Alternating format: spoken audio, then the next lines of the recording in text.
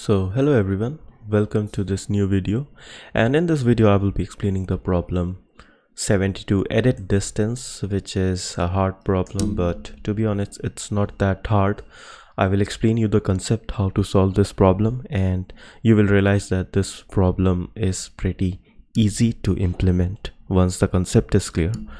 So without any delay, let's get into the problem. So first I will be explaining through an example and then I will be coding it. So what the problem says is that I have been given two words. I hope you would have already read the problem, so I won't spend much time here. So you have been given two words. You have to insert a character, delete a character, replace a character. You can choose any of these operations, and the result should be that after doing these operations, both the strings should become same. So let's understand this problem through an example. So let's suppose I have been given two strings. Let one be one second. Let one be bcat, and one be mat. So you know how we identify that it is a DP problem is that because here I have been given some operations that I can either replace, I can insert, or I can delete, or I can do nothing. Let's let it be n, nothing. So these are my choices, so I can do whatever I want. So whenever you have been given with a set of choices, you can you should think in the way that this problem is asking me to implement dynamic programming. So let's understand that suppose you see here that T is matching. Our decision will matter on the character. So if I let's say that this string's length is n and this string's length is m, so our decision will that whether we want to do any of these operations will depend on the characters that we are comparing. So here we see that TT are matching, so it means that if they are already matching, do I need to do anything? Replace, insert, or delete? Obviously no, because I have to return in minimum operations. So what I will do is that I will do nothing. Let it be w1, w2, w1, w2. So I will do nothing, and I will shift my pointer towards this a on both sides. So what it is becoming is that it is becoming n minus 1 and m minus 1. Okay, now I am at a. Here I see that these two are also matching, so do I need to perform any operation? The answer will be obviously no. So I will again shift one step back on both of these. Now comes the interesting part. Here C and M, they are not matching. So I don't know what should I do. I can either replace, I can either insert, or I can delete. Let's see what happens if I replace. Let's assume that we are replacing this string. We are playing with this string. So if I replace this M with C, I replace M with C, then what happens? These two will become matching, and I will shift my pointer one step back. Okay. So what happened here is that I am shifting my pointer at whichever index I am by -1. So n minus 1 and m minus 1. Now let's assume okay, let's assume that I am here. Let me use an eraser to let me use so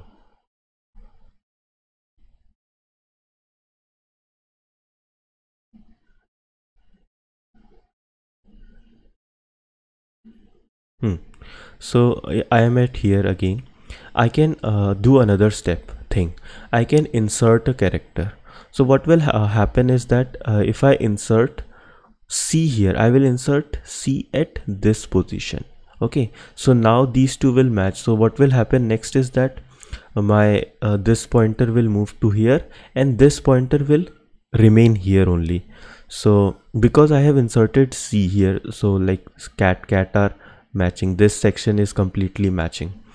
So in case of insertion, the n-1 pointer, this pointer has shifted by 1, n-1, and but this pointer will remain at the same spot.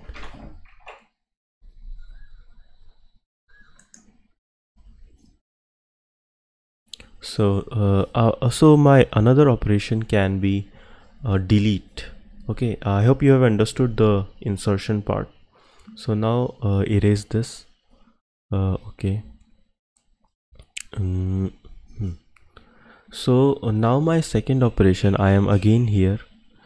These two are not matching. So what I can do is that I can delete this entirely.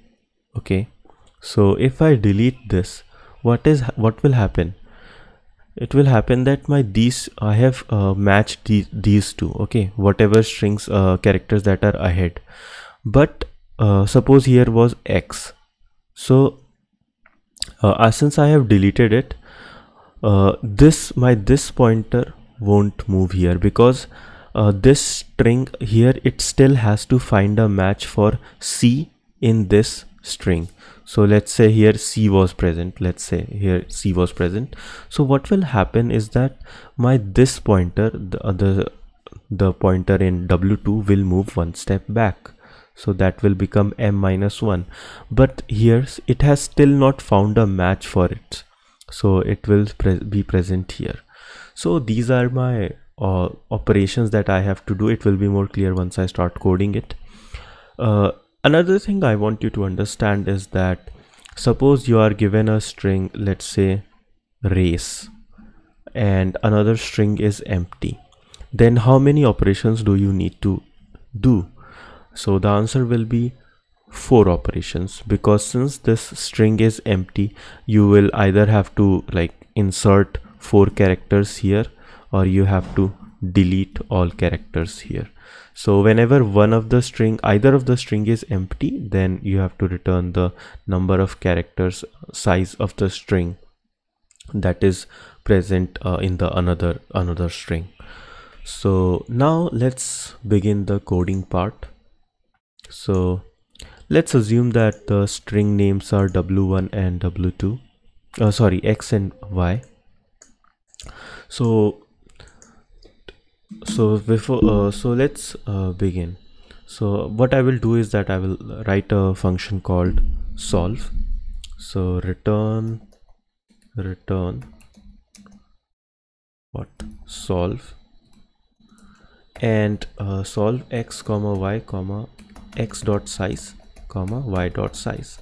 So first I will be solving using recursion, and then I will memoize it. It will be super easy to understand once you when I will relate this to this example. So after doing this, I will write the function int solve string ampersand x string ampersand y comma, let's say int n comma int m. So after this, what I will do first, since I'm solving using recursion, any recursion has two parts. First is the base condition, and the second is the choices. So let's write the base conditions first. So what are the base conditions? This is going to be my base condition, that if either of the string is empty, then I will return the size of another string. So if n, which is the size of x string x, if n is equal to 0, then I will return what? M. And if m is equal to 0, then I will return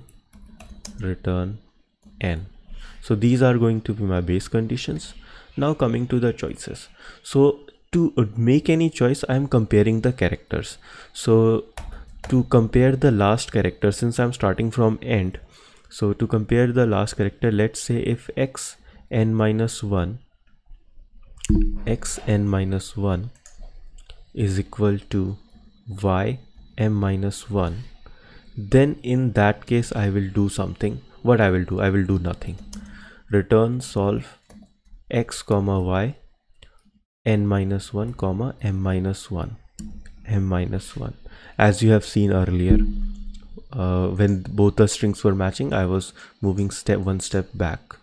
So if this so this will be my answer in this case. And now if these two are not matching, what I will do is that, since I will have to do one operation, return 1 plus what, minimum of the three choices, delete or replace or insert. So solve x comma y. So first, let's say if I am replacing, then both of my strings will be moving one step back, n minus 1 comma m minus 1 comma minimum of my insert and delete operations. So as you can see, in insert, in replace n minus 1 m minus 1, in insert n minus 1, and in delete m minus 1. So this will be basically copy pasting it. So I hope you are understanding that how easy it is to implement the recursive part. So solve, I'll have to take care of the brackets. Now it's good. So I will just subtract 1 1. So like these have handled all the cases, so it should run, but it will give me time complexity error. Let's see, check for any compilation error. So this is well and good, but this will give time TLE, because it will take too much time. Because I am making a lot of choices, I'm not mapping my choices. So like for every non-matching, I am making 3 choices. So for total length, it will be exponential 3 raised to power n. So to solve this problem, I will make a dp vector. So vector, it will be only of 2 lines of code. Okay, vector of vector int dp, and now I will initialize my dp. So dp dot resize what, x dot size comma plus 1 vector int y dot size plus 1 comma minus 1. So I have initialized my vector with minus 1. So it will contain all my choices at specific when the size of the strings are n and m. So I will just, before returning, I will just store my choices, store my result in my vector, so that if I arrive at the same case any other time, I will already have it calculated. So dp nm is equal to this, and dp nm is equal to this. So if there is a sub problem that I have already solved, I will just do one thing, that if dp let's copy it, dp nm is not equal to minus 1, that is I have already solved that sub problem, then I will return dp nm. So this way I will avoid going into recursive calls again and again for the problems that I have solved. So you know how easy it was. I just developed a recursive approach, then I inserted one if condition on my array, and the problem is solved. So I hope it is clear to you. So please like the video and subscribe the channel if you understood it. So thank you and have a nice day. Bye bye.